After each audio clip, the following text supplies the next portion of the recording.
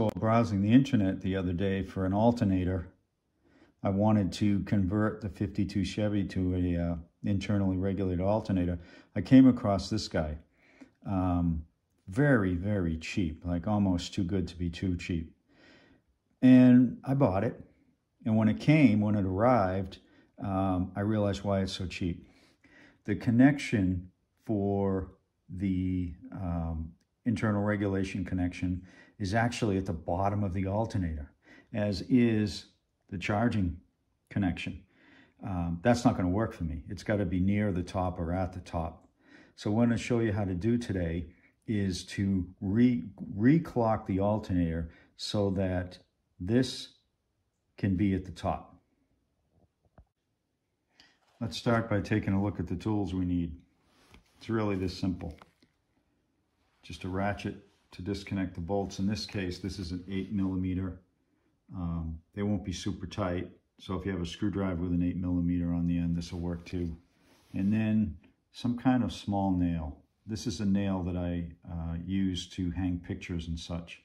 So you can get a picture hanging collection, but any real small nail will suffice. The first thing you need to do before you start disconnecting anything is make sure that the brushes don't move. You don't want them popping out. They're spring-loaded. The brushes are under this, which is like a bushing for the alternator shaft. So you'll see that there's a little hole here. And inside that hole, you can see it goes down into the alternator.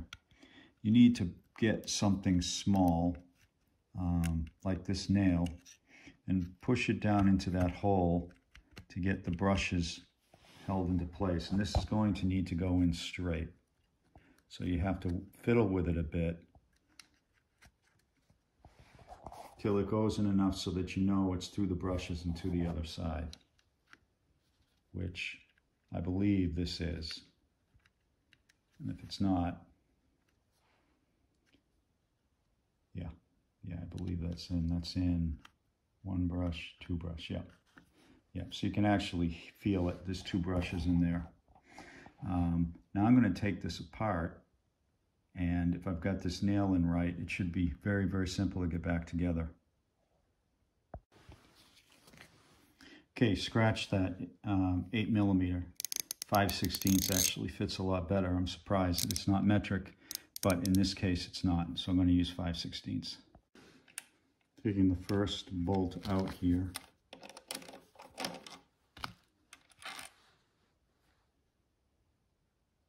Very unique individual bolt, so just put it aside and don't lose it. There's 4 in total. So just take the 4 out. I'll get right back to you. All right, all 4 out. Let's see how this guy comes apart. Okay, see that? Just lifted right off with one hand. And it looks like everything is okay in here. There are the brushes. Let me put this down so I can point at them. The brushes go in here. You can see my nail sticking up here. So the brushes were held in perfectly by that nail. Wonderful, wonderful, wonderful. This looks like it's going to be pretty easy. A little concern is that there's some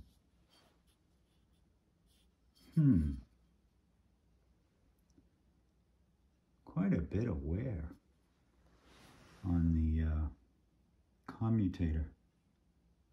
Didn't expect to see that, but maybe that's normal from the testing procedure that they use on these when they're rebuilt. Okay, now all I'm going to do is take this piece, turn it, and drop it back on. All right, I'm tightening the screws up. I'm just finger tightening them at first until all 4 are in case something is not aligned perfectly. But it looks like we're good here. So now I'm just going to tighten them with the ratchet. They're all tight now. The alternator is spinning just fine. And here's the top mount. Now we have the connection for the regulator right on top where I wanted it. We have the connection for the output right where I wanted it. So we're good to go. All I need to do, pull out the nail, and we're all good. Now this can go in. That's as simple as that. That's how you reclock an alternator. So if you're at a swap meet, you see one and it doesn't look quite right, quite aligned, or you see a alternator at a junkyard, doesn't look quite aligned, you can buy it anyway and just fix it this way. Hope you enjoyed this. Hope it was useful. Have a good day.